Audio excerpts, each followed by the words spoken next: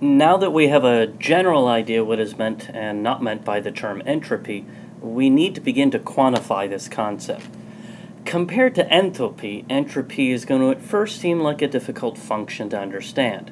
Although you can't necessarily bottle heat, we at least have some experience with heat and with the quantification of heat, making it feel a bit more tangible. I suppose it's perfectly reasonable, but hopefully through the course of this presentation and the following presentations, you'll begin to understand the idea that entropy, this thing we used to confuse with disorder and randomness, is actually perfectly quantifiable.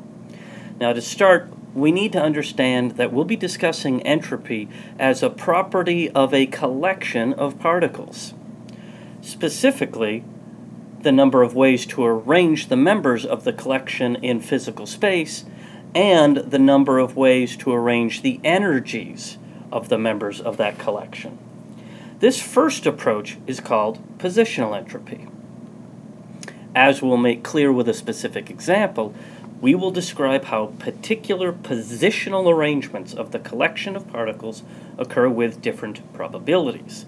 The second approach we'll take to entropy is a classical approach, during which we're going to be concerned with the energy of the system.